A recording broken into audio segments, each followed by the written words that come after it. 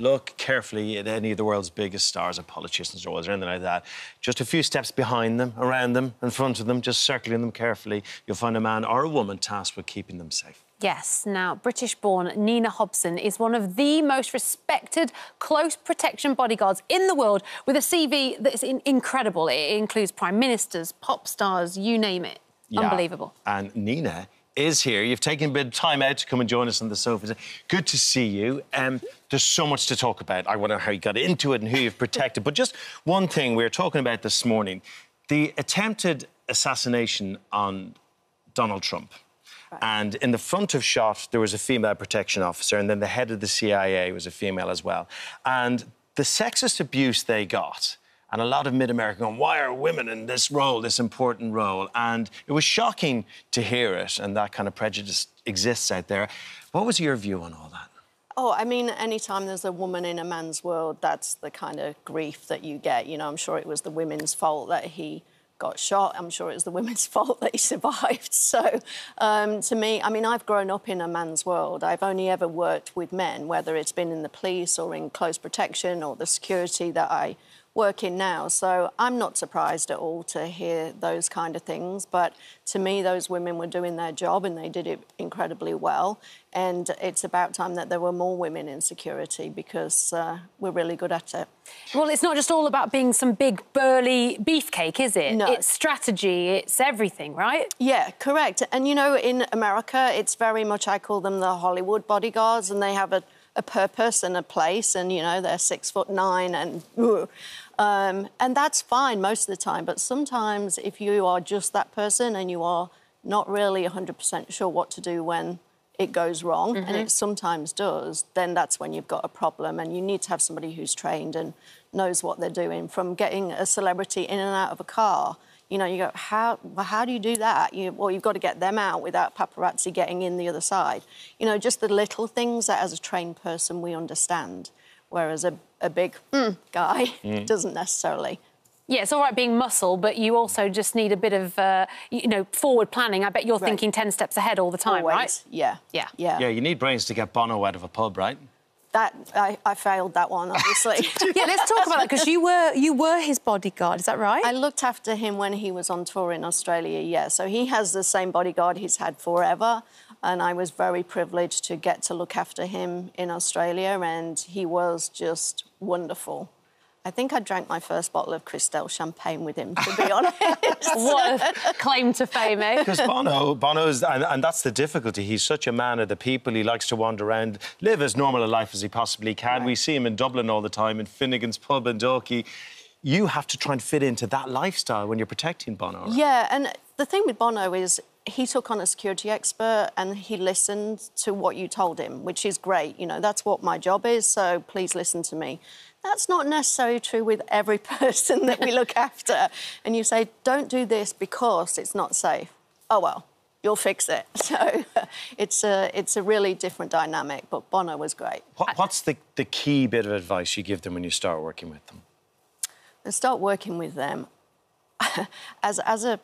Going back to the female thing, as a female, you sometimes get, do you know what you're doing? So the key bit of advice is, I know what I'm doing, please listen to me.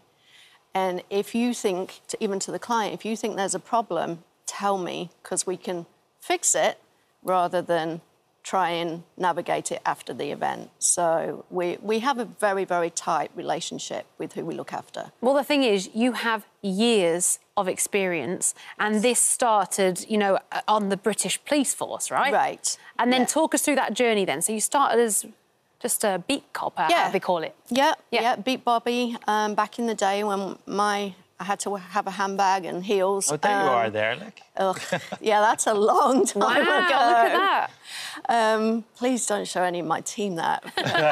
Too late. And then I wanted to be working with dogs or horses, and that didn't happen. And as a female back then, you were put into the rape victim situation to look after rape victims or children. I didn't have kids, I didn't like kids, I didn't want kids, but as a female, that was my role. And then the story around me doing my first protection work was we had, back in the day, the booze cruise to France. Yep. And you had to pick your name out of a hat, because obviously we couldn't all go, and I didn't get my name picked out, and I I was a bit miserable about it and a bit of a tantrum. And so my boss said, well, how about you do this tomorrow? And didn't know what the job was or anything. You need to be at this place at 5 a.m. And this place just happened to be looking after Margaret Thatcher. Wow. And so that was fun. That was worth missing the booze cruise. Wow. And so that was kind of my first feeling of close protection work. On the outskirts, because she has a team, and she had a team that she went everywhere with, and if they didn't go with her, she wouldn't go. And that's how it works in the police with obviously politicians and royalty. A little bit different with celebrities. But, yeah, that was my first taste, and then it went from there. How do you even start with someone like Britney Spears, who's instantly recognisable? Yeah. And constantly, I guess, a threat because of that. How do you start those conversations? What do you do on a daily basis with her? I can't obviously go into too much about what I do with her particularly, because obviously that's still doing it. Security. So, yeah. But yeah, let's put it this way: we have a lot of fun, nice. A lot of fun and a lot of stress, and I have a lot of grey hairs. Well, take it when she parties, you have to party, albeit on mineral water. You have to be alongside. You have to do everything. Always mineral water. Yeah. Yes. Yeah.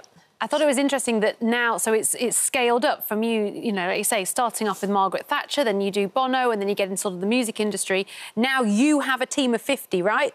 15. Oh, 15, sorry. So after this show, it'll be 15, Nina. Right. You got it. So the company that I work for is a company called David Shield Security, and we're a global company, and we specialise in close protection and investigations. So I'm head of their investigations as well as head of the client that you've just mentioned. I'm head of her team. Wow. So I have 15 alpha males working for me.